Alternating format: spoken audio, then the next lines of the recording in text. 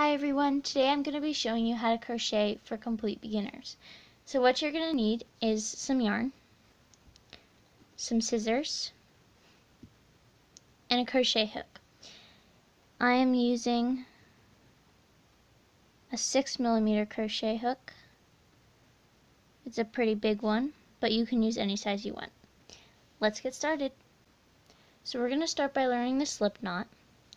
So you're going to take your tail end of the string, and if you're a righty, you're going to put it in your left hand.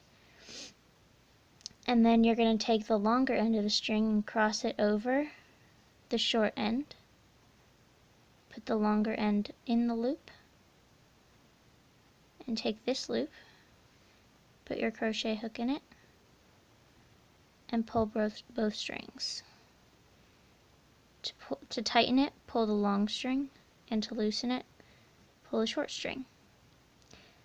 When you tighten it, don't tighten it all the way up. Make sure there's some space in between the hook and the knot.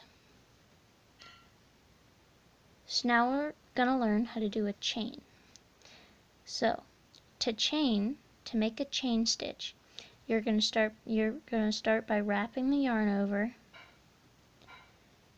and putting the front yarn in the top of the hook and pulling the bottom yarn over the hook, just like that. And then you can do that as many times as you need to make your project as long as it needs to be, or as wide. Here's how you do it again. Wrap it around, tuck this in the hook, and pull it over. And if you're having a little bit of trouble, what I did when I learned how to do this was I wrapped it around and I used my fingers to lift the loop over. Okay, so I went ahead and did a couple of these. So the next step, this I'm going to teach you a single crochet. It's one of the easiest stitches. So in each chain, there's a little loop on the top and a little loop on the bottom. So you're going to want to insert the hook in the loop on the top so that you have two loops on your hook. And then you're going to scooch those back a little bit and put the yarn over the hook and pull just the first loop off your hook. So now you have two loops on your hook again. And then wrap the yarn around and pull both loops over the hook. And that's the first stitch. And then you're just going to move on to the next chain. So go ahead and find the next chain. Put your hook in. Wrap the yarn around. Pull just the first loop over. Two loops. Wrap it around. And then pull both loops over.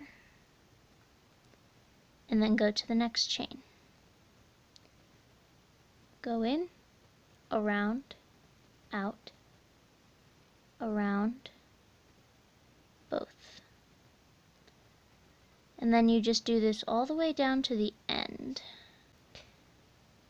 And then you go in the last one, around, out, around, and both. So then it should look like this. And now to make it even taller, you're going to chain one, so around and through, and then you're going to turn the project around just like that and go back the other way. So start in the first one, in, around, out, around, both,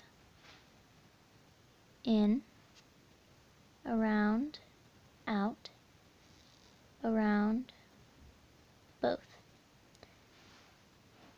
in, around, out, around, out, both.